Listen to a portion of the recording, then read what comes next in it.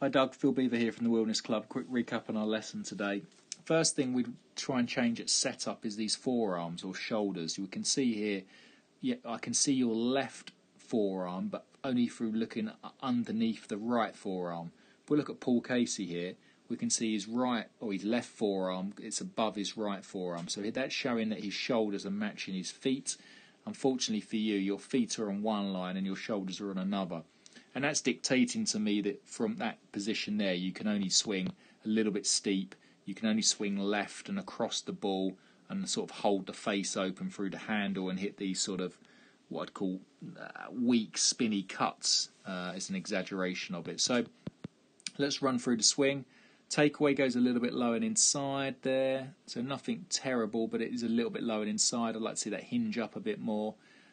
Backswing there is a little bit low, so left arm's not matching the shoulder plane. We can see this right shoulder there. If we look at Casey as he takes it away, we're going to see the club head stays a bit more outside his hands. As he gets to the top, that left arm matches his shoulders, okay, and you can't see his right shoulder at all compared to yours. As you come down from this position, Doug, unfortunately the shaft for me just gets a bit too steep.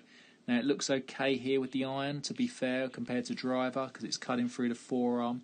But for me, that left arm is too advanced. That's too out and away from you. If we look at Casey as well, as he comes down to that same position, you'll see that his left arm, if we draw a line, it matches his feet line, and you can see there yours does not. So it's just a little bit steep. Club's coming into the back of the ball from too straight a line. And then from there you have no room for error. If you're 0.1 of a degree either way, you're missing the target by 10-15 yards because your path is too straight.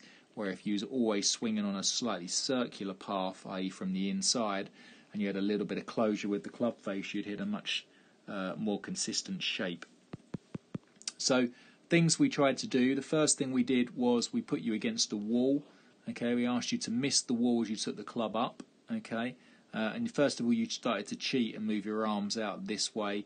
So you're going to miss the wall on the way up, but put something on the outside of the ball just so you make sure your hands move in and the club stays out. Okay.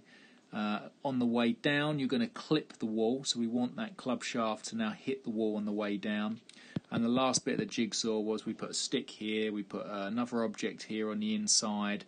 Is forcing you to swing out to the right and release that right hand. So try and turn that right hand over. We want to get you swinging out to the right. Think about kicking a ball or hitting a tennis ball. You would swing the racket or your foot around the ball to hit a little soft curve shot. And we can see here you tend to swing left and hold the face open as opposed to swinging out to the right. So miss the wall on the way up, hit the wall on the way down, swing out to the right, release that right hand, and you start to hit some lovely bullet draws, especially with the driver, and your follow-through will look extremely different to that there. That's like a hold-off, where if you look at Casey there, he's finishing that lovely little box finish there, clubs wrapped around his neck. So work on that for me, Doug, and we'll get some great results. Thanks.